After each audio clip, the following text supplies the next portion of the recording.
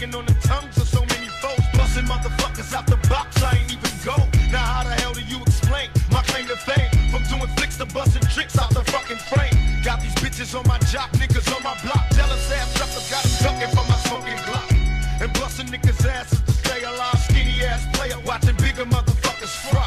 They ask me how I'm living. I'm a hustler, fucking busters till they die. Now it's on in the ghetto, you ain't heard.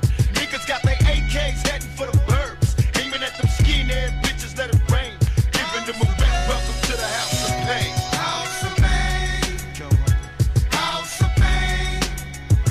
House of pain. Welcome to the house of pain. House of pain. House of pain. House of pain. Welcome to the house of pain.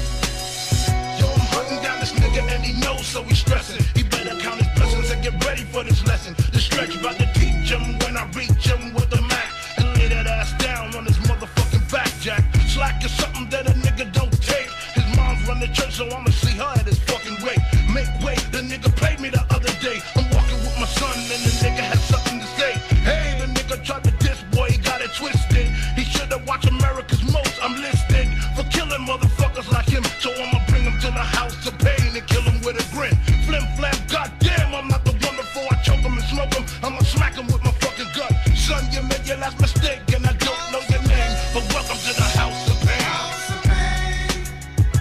House of pain. House of pain.